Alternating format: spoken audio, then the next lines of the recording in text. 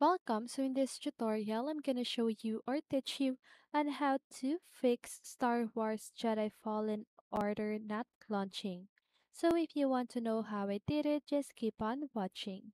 So first of all, you want to right click on your taskbar right here and click on Task Manager. And then once you've done that, just go ahead and click on the processes.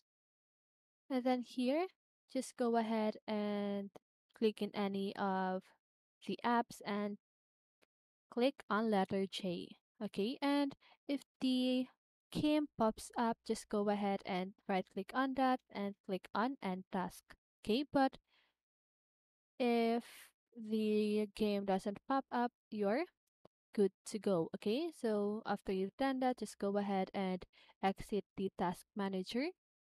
And then now what you need to do is to just go ahead and create a shortcut for the game. So once you've done that, so for example, this is the game, okay? But I don't have the game right now, so I'm just gonna go ahead and show you an example, okay?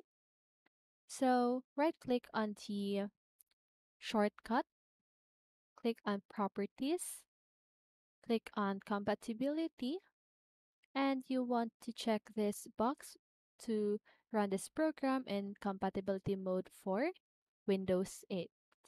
Okay, so now you want to uncheck the or disable the full screen optimization and check the run this program as an administrator. Then after you've done that, just go ahead and click on apply and OK. So after you've done that, just go ahead and restart your device, and then once you've done that, that should fix the Star Wars Jedi Fallen Under not launching. Okay, so that's it. I hope this video helped you, and if it did, make sure to like, subscribe, and hit the bell notification so you won't miss a video. See you in the next one, and have a great day.